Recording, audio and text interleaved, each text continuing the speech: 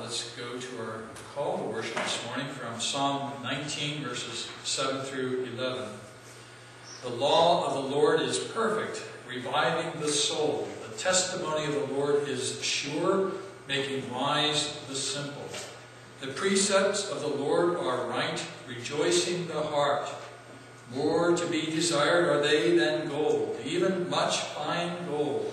Sweeter also than honey, and drippings of the honeycomb. Moreover, by them is your servant warned. In keeping them, there is great reward. Joseph will introduce our opening hymn.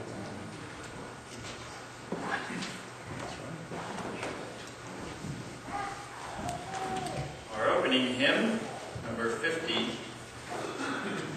did want to mention quickly, I was studying in the Psalms this week and noted that the word praise notes the idea to flash forth light, which I thought was really neat how, if I were to maybe use another word for that, like to highlight. And I think as we praise the Lord, we highlight various attributes of God.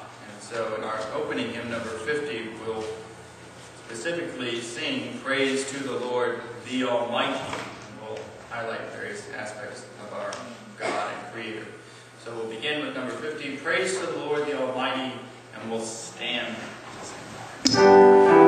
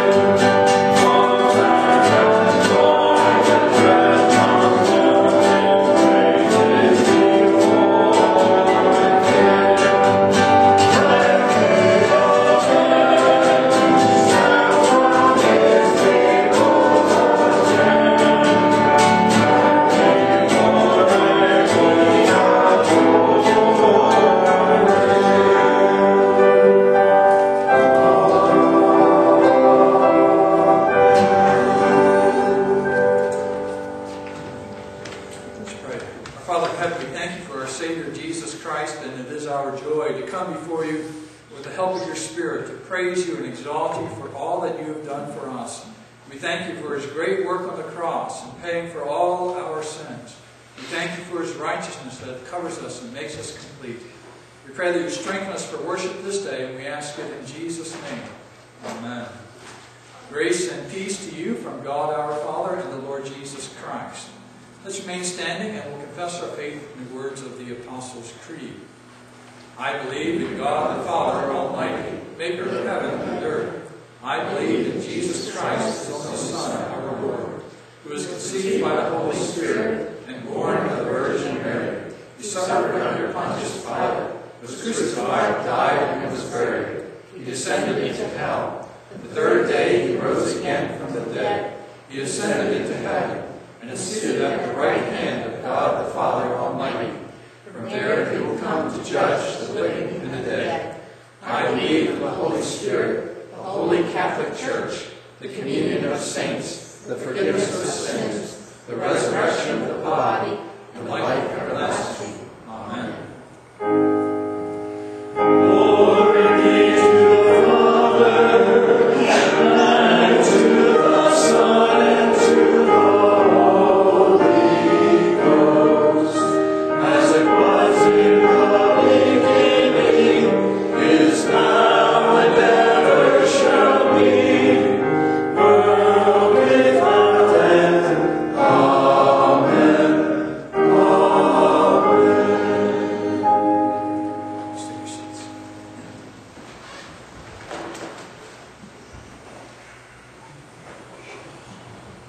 Our Gospel readings this morning, we'll look at first the Gospel of Luke, chapter 8, and I'll read for you, beginning with the 4th verse. Luke chapter 8, verses 4 through 15.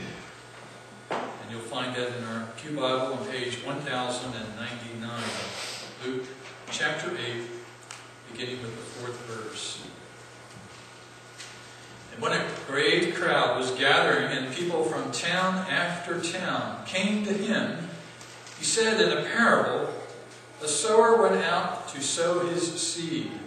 And as he sowed, some fell along the path and was trampled underfoot, and the birds of the air devoured it. And some fell on the rock, and as it grew up, it withered away, because it had no moisture. And some fell among thorns, and the thorns grew up with it and choked it. And some fell into good soil, and grew and yielded 100-fold. As he said these things, he called out, "He who has ears to hear, let him hear." When his disciples asked him what this parable meant, he said, "To you it has been given to know the secrets of the kingdom of God. But for others they are in parables, so that seeing they may not see, and hearing they may not understand." Now the parable is this: the seed is the word of God. The ones along the path are those who have heard. Then the devil comes and takes away the word from their hearts, so that they may not believe and be saved. The ones on the rock are those who, when they hear the word, receive it with joy. But these have no root. They believe for a while, and in time of testing fall away. And as for what fell among the thorns, they are those who hear. But as they go on their way, they are choked by the cares and riches and pleasures of life, and their fruit does not mature. And as for that in the good soil, they are those who, hearing the word, hold it fast in an honest and good heart, and bear fruit with patience. We'll continue in our readings from God's Word by turning to the Epistle of Paul to the Corinthians, 2 Corinthians chapter 11. I'll begin reading with the 18th verse, 2 Corinthians chapter 11. You'll find that in our Pew Bible, page 1232.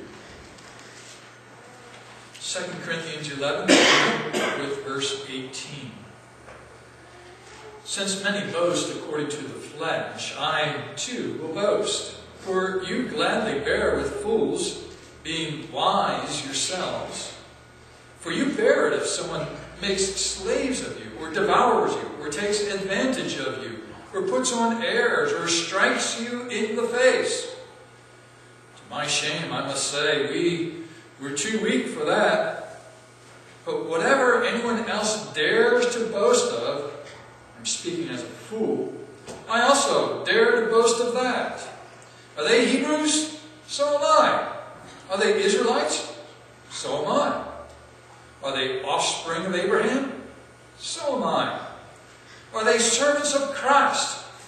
I am a better one. I am talking like a madman, with far greater labors, far more imprisonments, with countless beatings, and often near death. 5 times I received at the hands of the Jews the 40 lashes less one. 3 times I was beaten with rods. Once I was stoned. 3 times I was shipwrecked. A night and a day I was adrift at sea. On frequent journeys, in danger from rivers, danger from robbers, danger from my own people, danger from Gentiles, danger in the city, danger in the wilderness, danger at sea, danger from false brothers. In toil and hardship through many a sleepless night, in hunger and thirst, often without food, in cold and exposure. And apart from other things, there is the daily pressure on me of my anxiety for all the churches. Who is weak, and I am not weak? Who is made to fall, and I am not indignant? If I must boast, I will boast of the things that show my weakness. The God and Father of the Lord Jesus, He who is blessed forever, knows that I am not lying. Let's join to pray. O Lord God, who brought us forth by your word of truth and taught us not to boast in our own works, grant that by your great mercy we may be defended in all our adversities through Jesus Christ our Lord. Amen.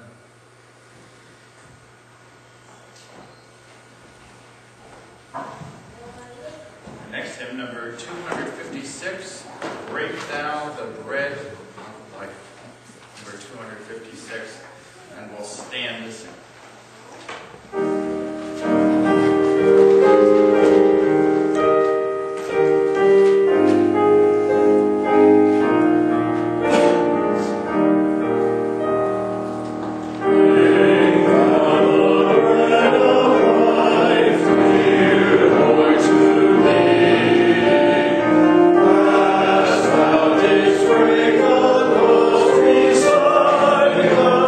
See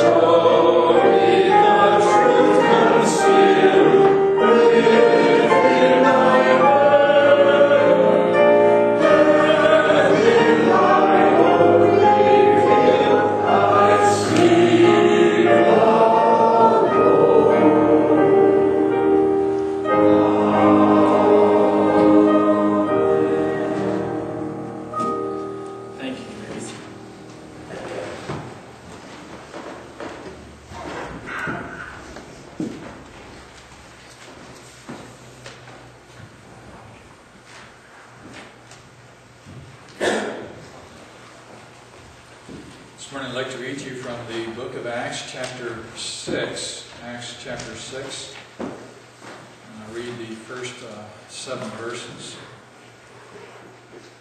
Acts, chapter 6. Now, in these days, when the disciples were increasing in number, a complaint by the Hellenists arose against the Hebrews because their widows were being neglected in the daily distribution.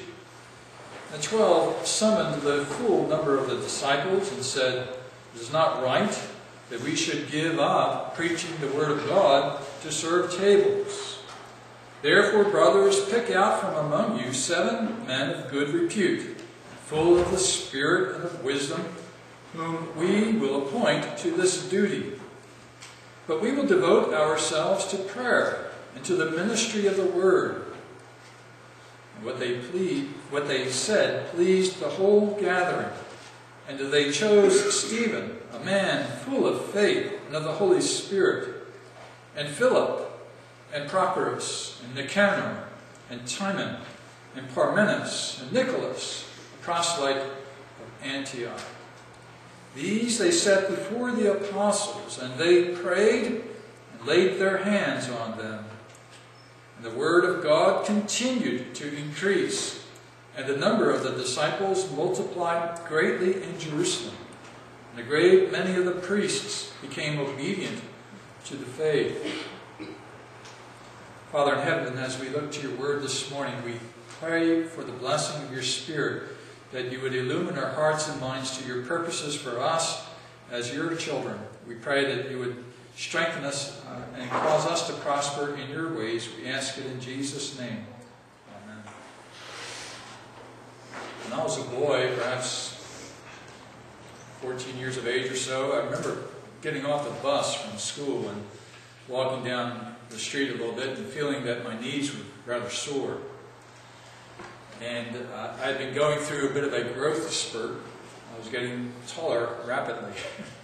My legs were growing. And I was experiencing, I think, what was growing pains, particularly in the knees. I guess the knees grow more rapidly than the cartilage, perhaps, and it causes it to stretch a little bit, and a little bit of pain developed. I don't know if women go through the same thing, but guys tend to sprout up fairly quickly and experience some of those kinds of growing pains. Just as in an organism, so also within churches, organizations, there are experiences of growing pains. As churches grow and advance and develop over time, they face new challenges, new problems arise, and the church needs to adjust or adapt itself to address those problems and handle them in ways that further the progress of God's work in the world. And this is what happened here in the early church. The blessing of God was so much upon the preaching of the gospel through the apostles that thousands of people were gathering into the church. Some estimates were of 20,000 people so far within the church there in Jerusalem. Obviously a rather significant group of people. In the course of this, you had a mixed crowd. Not only Jews from Jerusalem and its environs who spoke Aramaic language, Hebraic Jews, as they might have been called, but also there were the Hellenists, those who had lived apart throughout the Mediterranean world. They spoke the Greek language, and they were there in Jerusalem, perhaps after Pentecost, remaining there for a period of time, and in the great compassion that the early church had for those who were in need, the church was ministering to the elderly, the widows, the poor, and so forth. Remember Barnabas selling his property and giving the proceeds to the apostles in charge of distributing that. Apparently, as the church was growing and people were kind of on the outskirts of things, some folks were being overlooked and neglected. Particularly those who were Hellenists, those who spoke Greek. And so there was a communication barrier that they had to overcome. And so there was a concern that perhaps there was maybe even a kind of bias towards the Hebraic Jews there. There were those kinds of prejudices within the broader community. If you were a Hellenist, you were looked down upon as someone who was worldly in those terms. And so the Hellenistic Christians were probably also perhaps looked with a little bit of suspicion. At the very least, there was an oversight with regard to the widows among the Hellenists, and this created problems within the church. People were upset. They were complaining. Now this put pressure on the apostles to try to respond to this, and they rightly recognized that it was not their responsibility to give themselves entirely to these things, so as to neglect their primary function of preaching the Word of God. Their primary function was explaining the Scriptures, expositing them for their congregation, and praying for God's blessing on the ministry of the Word, that the work of God would advance among their people. And so the apostles met the challenge before them in a way that is instructive for us today as to how we are to address problems that occur as our church grows and develops over time.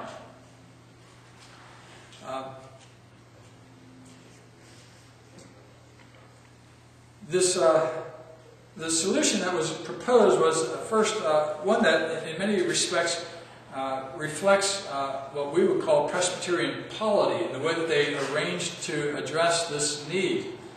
They called upon the congregation to gather together and to select from among themselves men who would be called upon to enter the work of caring for the poor and the needy in their midst. The apostles gave, if you will, a job description as to, not so much a job description, but a character description. The kinds of men that they were looking for who would be entrusted with this work. Not anyone was to be entrusted with the work. There were certain qualities that they were looking for. Men who were filled with the Spirit, with wisdom. Men of good repute within the community. Not somebody who had a bad reputation of one form of fashion or another. But honorable men, respectable men. Men who would serve the community in a responsible manner. And so the apostles instructed the people with regard to the kinds of people that they should look for. This instruction was expanded upon by the Apostle Paul in his letter to Timothy years later. In 1 Timothy 3, you can see Paul explaining the role of the deacon in the office of the church and how God called these men into service and what kind of character traits he ought to look for in these individuals. Now, note, the congregation was the one who was called upon to make these recommendations. They were, if you will, on the ground. They knew reputations within the community. They understood who was responsible and who was perhaps not so responsible or respectful. And so rather than the apostles just simply going out and picking a handful of people and putting them in charge of responsibility, they asked the congregation to take part in this. The congregation was to look around and see, well, who can help out with this? And listening to the apostles' description of who they were looking for, they then matched people with the position. And they presented a handful of people to the apostles. The apostles then appointed them for this work and installed them through the laying on of hands. Now this shows us something of the, if you will, a Presbyterian polity for the way that we handle things. We don't do things just simply by congregational vote and leave it at that. No, there is to be instruction as to who should serve within the church. And then there should be the oversight of the session or the pastor with regard to who is actually installed into that office. The session should evaluate the candidates and be sure that they do match the qualifications, particularly the spiritual qualifications. Are they those that understand the Scriptures? Do they understand the gospel of Christ? Can they minister in Christ's name?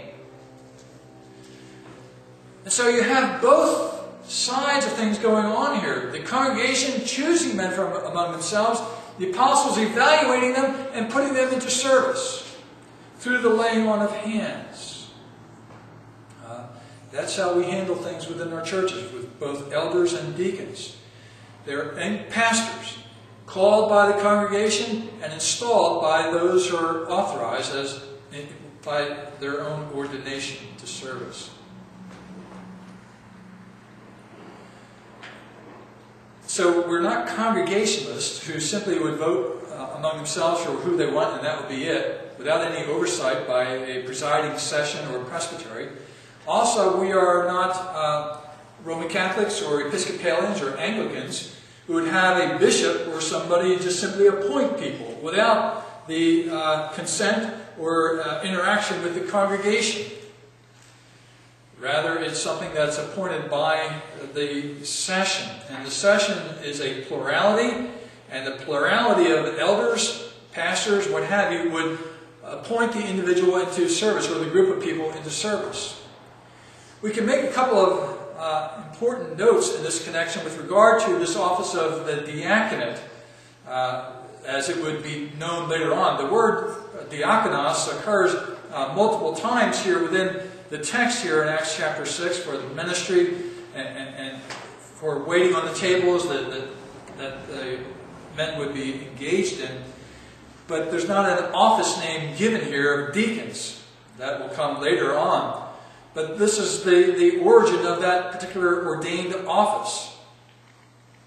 You'll note that the specific concern was for widows within the church that were being neglected. Well, who was chosen to minister to the needs of the widows? In our modern day, we might select 7 women to take care of that sort of thing. But that's not what the apostles decided upon. They were to be men who were filled with the Spirit. Men were entrusted with this responsibility. They were to have oversight for the care for the widows in particular. So male leadership within the office was a requirement for the office of deacon. There are churches today, conservative churches as well, that would consider women as authorized to serve as deacons within the church. We don't accept that. Here, men were called upon to enter into this office and to have oversight for that. In part, they were not the ones that simply do the work themselves, but they were to organize the ministry of mercy within the church. And so there would be those who would help them in this effort of caring for the poor and the needy in their midst. They were organizers, they were managers of this ministry of mercy. And so quite often there would be women involved in the care for the widows and the poor and the sick and the elderly and so forth. But it would be under the oversight and under the direction of these men who were filled with the Spirit, given them wisdom for this responsibility. God has given this order to protect us within the life of the church. So 7 men were entrusted to this responsibility. If women were authorized to be ordained to the office of deacon, you would have expected here, if any place, for women to hold that office. And that was not the case. There were men selected. What is more, you might note that there were a plurality of men chosen for the office. Once more, there is to be this mutual oversight within the ordained offices. All power is not concentrated in one particular individual to act on his own as he pleases. But there is interaction, there is mutual encouragement, guidance, direction, support in the work of the deacons as well as in the work of the elders. And in some sense, the differences in the works reflect the different ways in which Jesus himself ministered to his people in his earthly ministry. There was the preaching of the word that he gave himself to, the proclamation of the kingdom of God, but at the same time there was that ministry in deed, that ministry of mercy, in which he brought healing to those who were sick and ill and so forth. Jesus ministered in word and in deed, and that is the way in which the ministry of the church is structured overall. Ministry in word, occupied by the elders and pastors of churches. And that's their fundamental requirement, responsibility. At the same time, there's a ministry indeed by the deacons, the ministry of mercy, where they go out and care for those who are in some sort of need. Now, note that the ministry of mercy is not a ministry which is without regard to the ministry of the Word. The two go hand in hand. The deacons were subject to the direction of the Word of God. The Word of God spoke to them as to what they were to do. You look at Paul's instructions in 1 Timothy, I think it's the 5th chapter, where he talks about how the widows were to be cared for, and who qualified among the widows for the needs of, for this mercy ministry. Not any widow was qualified to receive aid from the church. There had to be moral qualifications as well for the widows within the life of the church. And Paul made an emphasis on the fact that families are first of all responsible for caring for their own. He said if a man does not care for the members of his own family, he's worse than an unbeliever. And so the first area of caring for the poor and needy must be handled by families themselves. Families should care for their elderly. Families should care for their children. Families should care for their sick and ill. That's your responsibility. But there are some that the church also will help. Particularly those who don't have the help of a family. Those who are particularly in distress. And those God has entrusted deacons and their wisdom to care for and to provide for. But the ministry of the deacons is shaped and guided by the Word of God as to who they are to serve and how they are to serve them. What is more, they serve them in Christ's name. And so they should talk to these people about a wide variety of things. They will instruct them on how to handle their budgets more faithfully. They'll instruct them on how to perhaps reduce their expenses for food bills and these kinds of things. Shop at Aldi's. Do the kinds of things that are necessary to help you order your life so that you can be well positioned. The deacons had a teaching ministry of a sort. And that's why they had to be filled with the Spirit, filled with wisdom, filled with faith. You'll see later on that Stephen himself becomes one who is very faithful and bold to proclaim the gospel, and he will lose his life in just a little bit because of his faithful testimony to the Jews of the day. And Philip as well will become an evangelist later on and be advancing the gospel throughout Samaria. And so, more than likely, Philip, if you will, moved on from his work as a deacon to the work of an evangelist. But in any case, the ministry of the deacons is a ministry of mercy. It reflects God's own compassion for His people. God is a compassionate God. He ministers to us both body and soul. He is concerned for the whole man and not just our spiritual life. God is concerned for your health. God is concerned for your shelter, your clothing, all these kinds of things. In some respects, that is reflected as well in the ministry of the church. You see that in the way that God rescued Israel out of Egypt. They were objects of God's diaconal care. They were poor, they were oppressed, they were enslaved, they did not have their needs met. God came and rescued them from that and brought them to a place where He provided for them, manna from heaven. God is a gracious and compassionate God. And after that, He told Israel they were to be gracious and compassionate to the poor in their midst. They were not to hide their wealth from the poor, but to open their hands up and give of that which they had to the poor and needy in their midst. God's people are to be generous in caring for the poor. So, this ministry of the church has its roots in God's own compassion for His people. The congregation chose 7 men. You'll note that this plurality of men was a group of men who were all apparently Hellenists. They all had Greek and Roman names to them. They weren't Hebrew names. It wasn't Jacob and Simon and Judas and all the rest. It was Stephen, Philip, Nicanor, Timotheus, and so forth. These were all Hellenists. And so they were ones who would understand the needs of those who had a specific need at this time. They would address it. This, I thought, was a gracious act on the part of the congregation and the apostles. They didn't choose Hebrew Jews to care for the Hellenistic widows. They chose Hellenistic Jews to handle that. There was, if you will, a grassroots movement. They were close to the ground. There were people who knew what the need was and could handle it. And that's the way that we should work. When there's a problem that arises, try to address it as close to the ground as possible. Find people who are close to that need that can really help it. I was watching the news last night, and they talked about a new app for your smartphone for ministering CPR for those who are having heart attacks.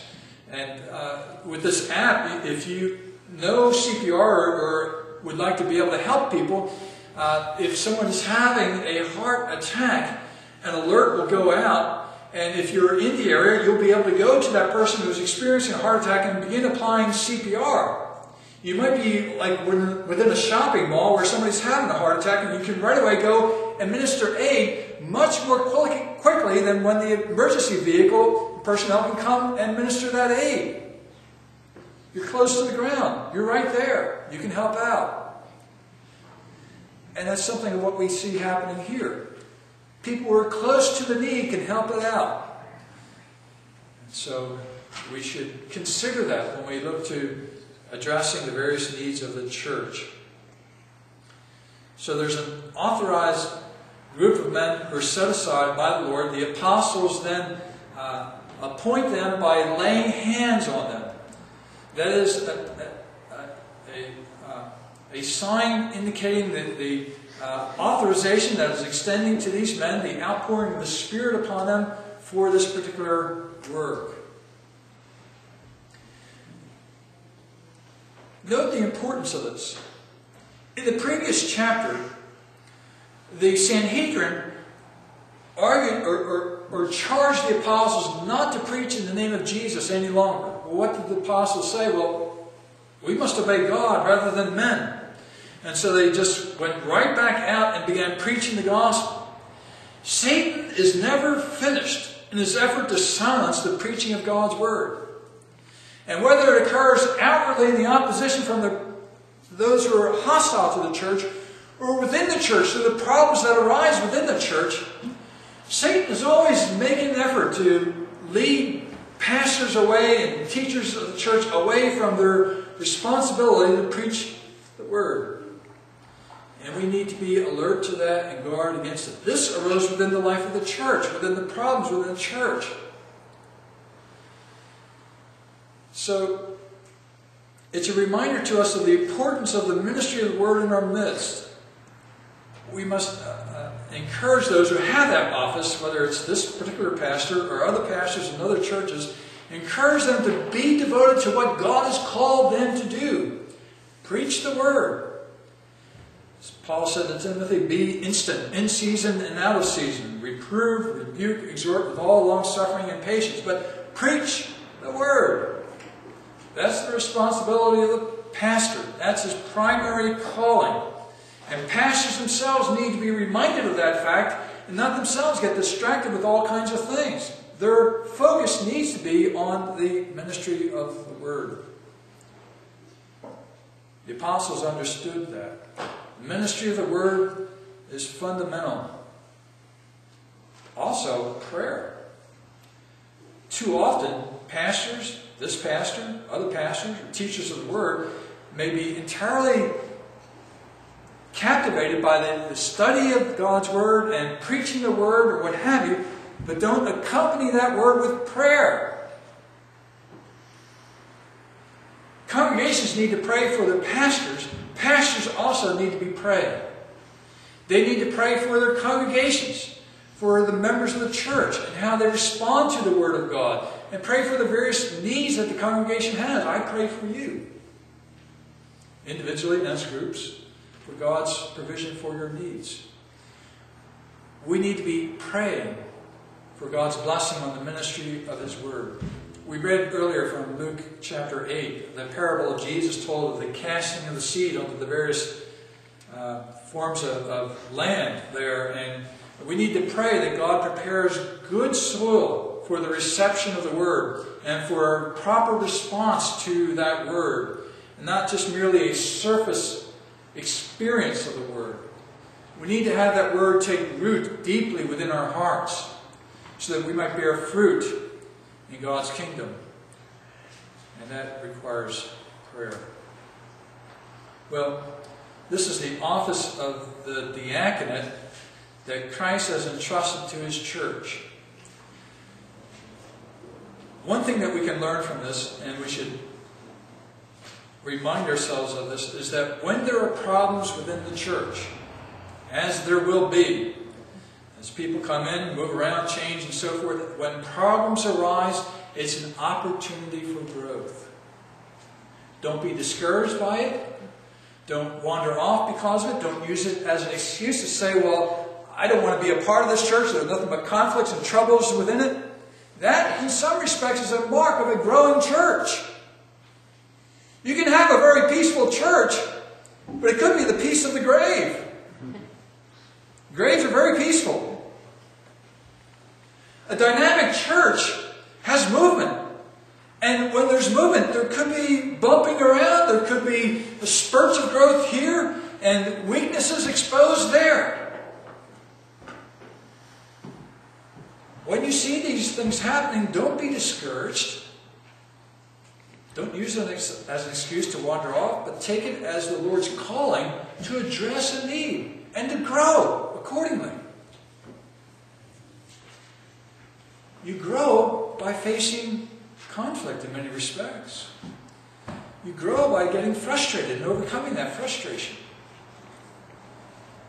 Take it as an opportunity to grow in Christ and to see Christ's church continue to advance. That's what occurred here. When they marked off this division of labor, if you will, between the role of the ministry of the Word and the ministry of mercy, and when both groups were attending to their responsibilities within the life of the church continued to grow, prosper. It didn't slow up. It continued to grow. And that's the theme that Luke surrounds this whole event with. The beginning of the chapter, the church growing, but then problems arising. The end of this section, verse 7, once more the note is sounded that the church continued to grow. Even in the midst of problems and complaints, the church grew. The church will grow as we do what God's called us to do.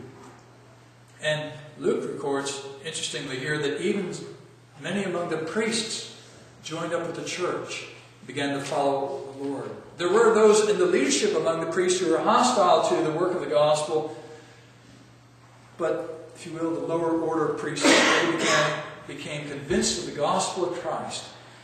And no doubt because, in part, of the way that they showed mercy to those who were in need.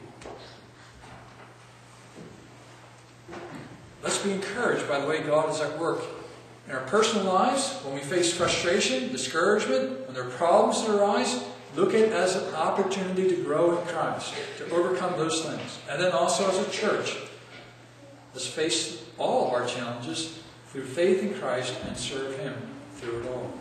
Let's pray. Father in heaven, we thank You for the provision that You made for Your church through its ministry of mercy.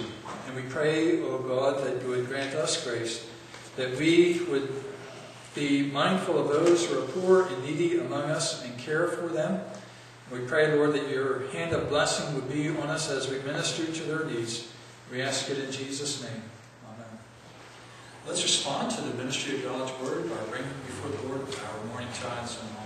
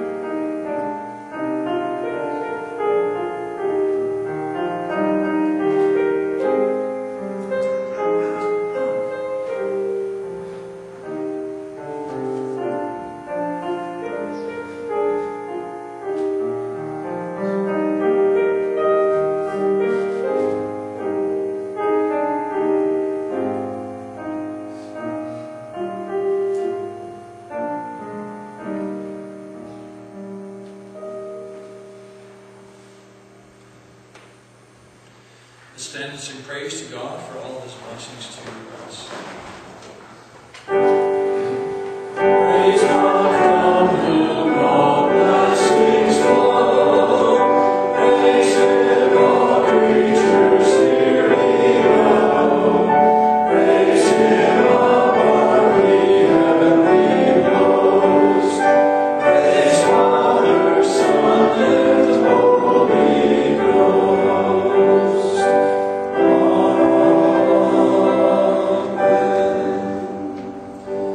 Heavenly Father, we thank you for your blessings on our homes and our families and our church.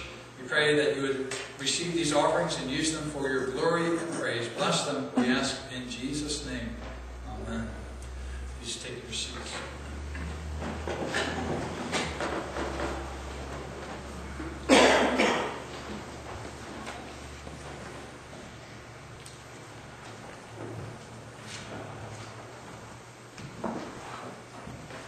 Our next hymn before communion, number 413, O Thou that hearest when sinners cry, remain seated.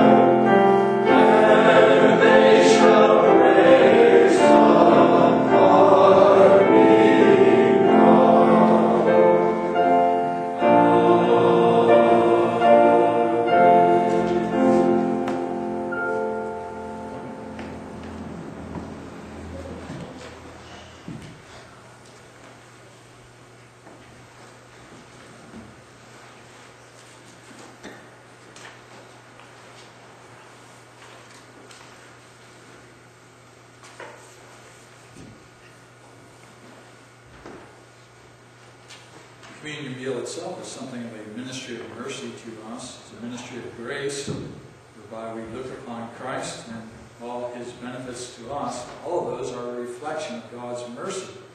God had mercy on us as sinners, rescuing us from our sin when we could do nothing to save ourselves. God had mercy on us and brought us to Himself. And so as we approach the Lord's table and eat this bread, drink this cup, emblems of Christ's love for us, be reminded that there are expressions of the mercy of God to you, that God feeds you with Christ, and in Christ you have all that you need. So this morning we'll take part in the communion meal, being reminded that the broken bread will remind us of the broken body of Christ, and the cup will remind us of his shed blood. And by it all, the Spirit of God will bless it to our hearts through faith. We should approach the table with repentance, turning away from our sins, breaking our connection with sin, and giving ourselves entirely over to God, fulfilling our responsibilities before the Lord to worship him, to serve him, and to do his will in the course of life. Let's pray and seek the Lord's blessing on our communion meal. Father in heaven, we thank you for your mercies to us. We thank you that when we were lost sinners, you set us apart for yourself. You sent a Redeemer, Jesus Christ, to pay the penalty for our sins. He is our Savior, and he provided us with his own perfect righteousness to clothe us in our nakedness. We thank you that in Jesus Christ we have a righteousness from you, which is perfect, full, and complete, which abundantly satisfies all of the provisions of your law. We thank you, O God, that in Jesus we have access into your presence. In Jesus we become your very children. We thank you that in Jesus we have your Spirit placed within us, enabling us to cry out, Abba, Father. And in Jesus we have all the blessings of this life. We pray, O God, that as we take part in this communion meal, that you would remind us of his great love for us, how he laid down his life as a sacrifice for our sins. And we pray that we too would abandon sin, turn away from it, and yield ourselves wholly over to you for your service and for your glory. And so we pray for your blessing on the bread and the cup. We thank you for them. In Jesus' name, amen.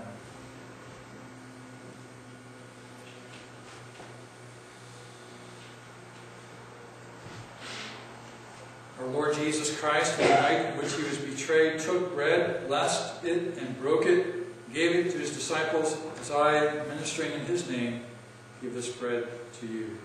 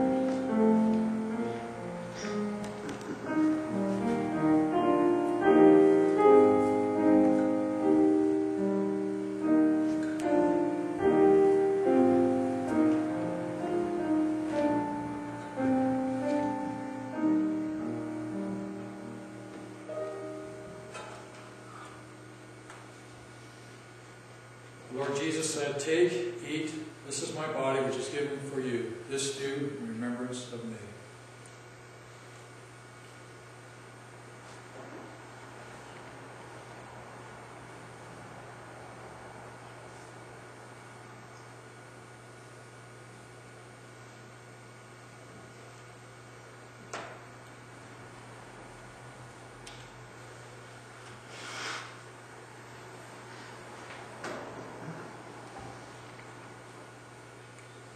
In the same manner, our Savior also took the cup, and having given thanks, as has been done in his name, gave it to his disciples, as I, ministering in his name, give this cup to you.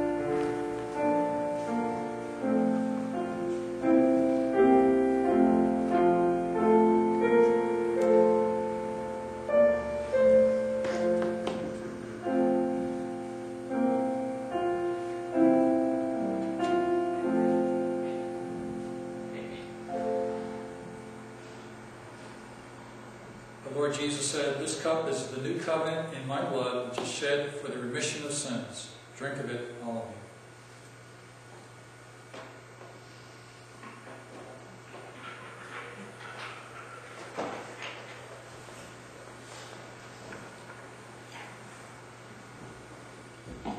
Let's pray. Our Father in heaven, we thank you for your ministry of mercy to us. We thank you that you joined us to your Son, the Lord Jesus Christ. We thank you that when he died on the cross, he died bearing our sins. He died in our place. We thank you that in him we have new life, that just as he is risen from the dead, ascended into heaven, seated at your right hand, doing your holy will, so also we have been made new with him. We are joined with him in heaven above, and we pray that you grant us grace and strength to serve you in the world today. Bless this communion meal. Strengthen us by grace through faith. We ask it in Jesus' name. Amen. This time we will take up an offering for the needs of the poor in our midst.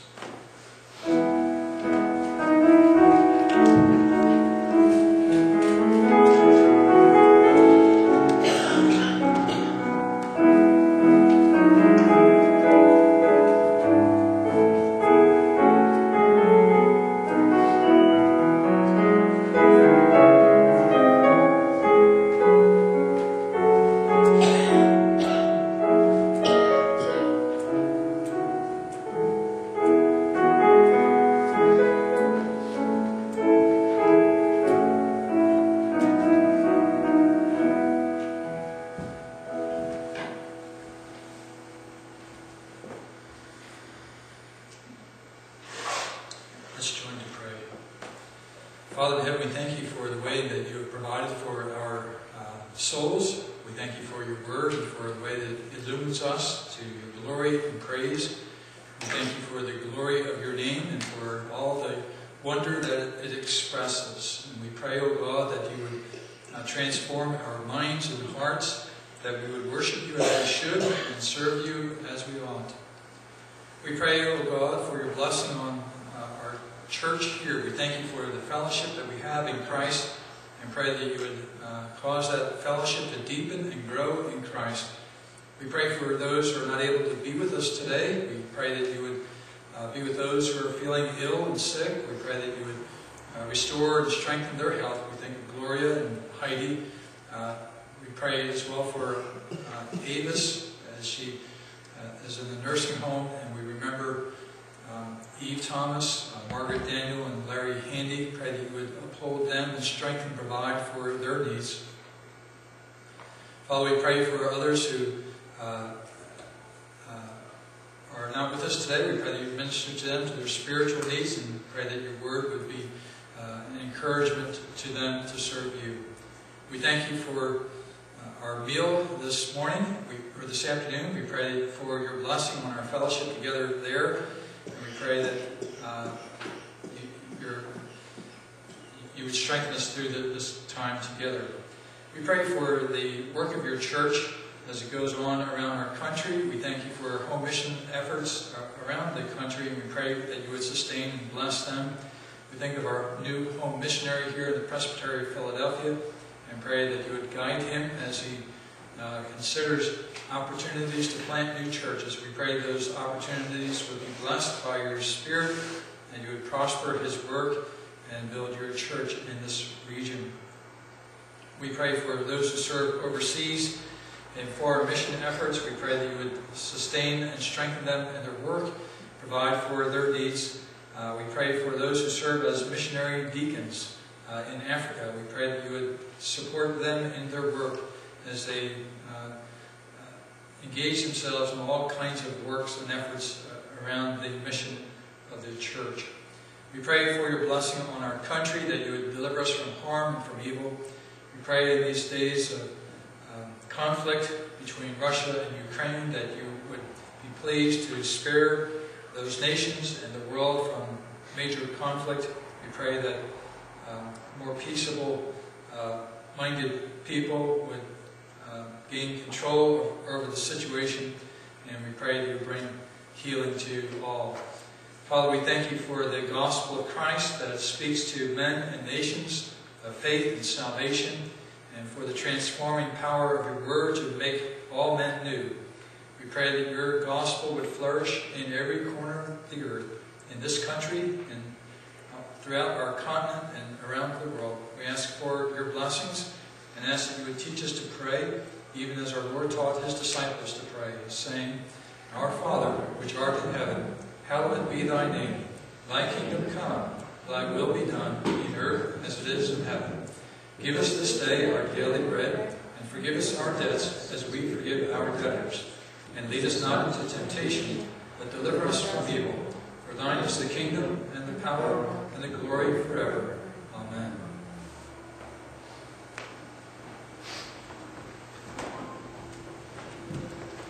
Our final hymn, number 290, When in his might the Lord arose. Number 290, and we'll stand and sing.